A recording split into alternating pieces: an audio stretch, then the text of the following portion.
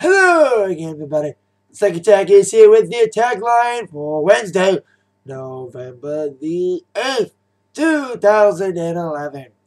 Now we got to kick things off with sad deaths. First in the world of sports.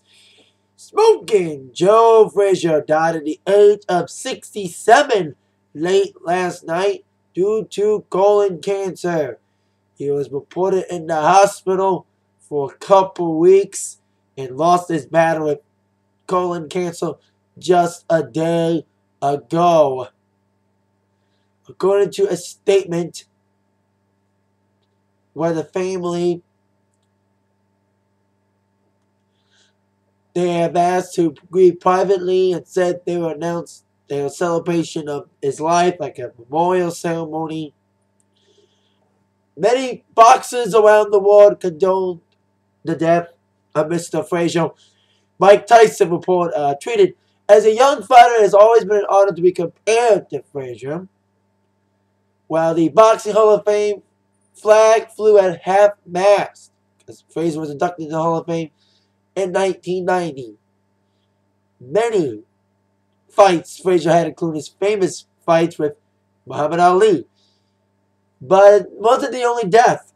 Couple out just a few minutes as before I made this attack line, another shocking death came in the world of music as rapper Heavy D, known for hit singles like Nothing But Love and Now That We Found Love, died at the age of 44 earlier this morning in Los Angeles. He also not only did his own songs, but also collabos with Janet and Michael Jackson. Janet on a remix of All Right, and Michael Jackson on Jam. According to TMZ, the Mount Vernon, New York MC was transported to an LA hospital after a 911 call was placed from the musician's Beverly Hills home. The call was made around 11:25 Pacific time, which would mean around 2 o'clock or 3 o'clock Eastern Standard Time, to report an unconscious male. But when the ambulance arrived, Heavy was conscious and speaking. He was taken to the hospital and pronounced dead a few hours later. Cause of death has been unknown. His last tweet was a tweet about Joe Frazier's death, so it's kind of sad to think that he tweeted about Joe Frazier's death, but would die himself just a few hours later. So condolences go out to both the families of Heavy D and the family of Joe Frazier and friends of both people. Rest in peace to both of them. And both their deaths come after the sentencing of Michael Jackson's doctor, Conrad Murray. Alright, on to some music news, kicking off with award show news. As we all know, the Country Music Awards are tomorrow night, but they ain't the only major award show coming up. We got news concerning the Grammys and the People's Choice. Kicking off with the People's Choice Awards. Today, the People's Choice Awards announced the nominations for most of their categories, which will be held on January 14th in Los Angeles. Leading the pack of nominations, the final movie of Harry Potter, leading the bandwagon, including Best Movie, Best Actor for Mr. Daniel Radcliffe. And Twilight got a little bit of nominations, but not that much like in the past. Twilight wasn't nominated for Best Movie. It'll be Harry Potter goes up against Bridesmaids, The Help, Pirates 4, and Transformers 3. Well, TV comedy, once again, will be Glee, battling Modern Family, and other nominations in the TV comedy. I don't know at this time. Oh, Big Bang Theory, How I Met Your Mother, and 2.5 Men. But my favorite categories are the music categories. Male artists will be Blake Shelton, Bruno Mars, Eminem, Enrique, and Justin Bieber. Bieber will win, despite the baby news. Female, Adele, Beyonce, Katy, Gaga, and Taylor face off.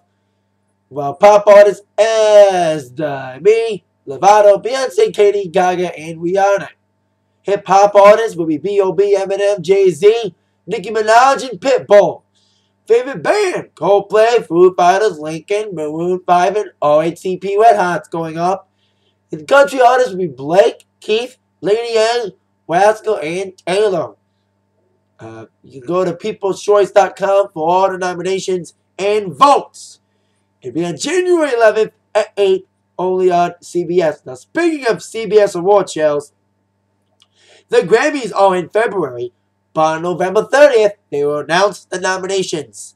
Performers will be Lady Gaga, Jason Aldean, and more have been announced during a press release, which was released yesterday. Other performers will be have been added, including Sugarland. Forgot who else has been added to the list. Ludacris, Lupe Fiasco are all been added. Now there is a woman band. Grammy is hinting that a band will be at the Grammy nominations concert to announce their performance at the Grammys itself in February. Rumors are that it's Van Halen. A lot of rumors concerning them in the last couple of months. They've been rumoredly in the studio, working on the first new album with David Lee Roth since 1984. They've been rumoredly signing a new contract with Columbia. They were rumored to tour this year, but with any other Van Halen rumored tour, it was that, a rumor. They were set to headline an Australian festival, but that got cancelled. So hopefully this announcement will happen during the Grammys nominations concert of Van Halen performing at the Grammys, and hopefully a tour in 2012. So there you go. Speaking of Grammy-winning Rock and Roll Hall of Famers recording albums, Madonna is, of course, in the studio working on her new album. Now today, snippets of an apparent new Madonna song called Give Me All Your Love was released today on the internet. Now I heard the snippets of the song, and it's kind of catchy poppy little bit. You know, it is a decent song. It's kind of a fun little dancey song by her. Can't wait to hear the whole thing. Now it's rumored to be the new single for yet to be out a new album, but Madonna's publicists have not addressed anything. A lot of Madonna news recently, launching a brand new fragrance and clothing line named Truth or Dare after a 1991 documentary, and of course, rumors of Madonna doing the Super Bowl. Not been rampant lately, but hopefully by Thanksgiving, they usually announce by Thanksgiving who is doing the halftime show, so hopefully we'll find out in a couple weeks when Madonna will be on the road. Cannot wait to hear more from the album, but the first listen, decent song to begin. And now, on the TV news, starting with Dancing with the Stars. Was on last night, the quarterfinals. Finally, a 30. J.R. Martinez got the first 30 of the season. And I was watching it, and I say, that deserves a 30. But every time I watch the show, and every time I see a dance that deserves a 30, I say it, and I always jinx it every time. So I didn't say, I said at least a 29, but it was a 30 for Mr. JR. 2 30s. The only one in the instant dance to get a 30. Everybody else struggled besides, I think Hope was the second best in the instant jive. But it was JR who won the night, getting a perfect 60 out of 60 for his 2 scores. Now I think we all know who should go bye-bye. Bye, Nancy. It's been fun, but you gotta go. At last, you have to go. Bye-bye. Bye-bye, Nancy. Alright, hope America gets it right tonight. And hopefully the right 4 make it to the semis. Don't make me dread on seasons past, like the eliminations of Brandy before the semis and Lil Kim. And, of course, this season, shocking elimination. So hopefully America gets it right and Nancy goes bye-bye. Alright, on the other TV news of the night, Glee is on tonight in its second episode from its hiatus. It's all about taking it to the next level in relationships of Blaine and Kurt, and also Rachel and Ben. Hopefully we'll see more Sue and Bert in their little conflict concerning the election. And also, seeing the whole Trumpetons storyline develop with Mercedes, Brittany, and St. Anna being in that group.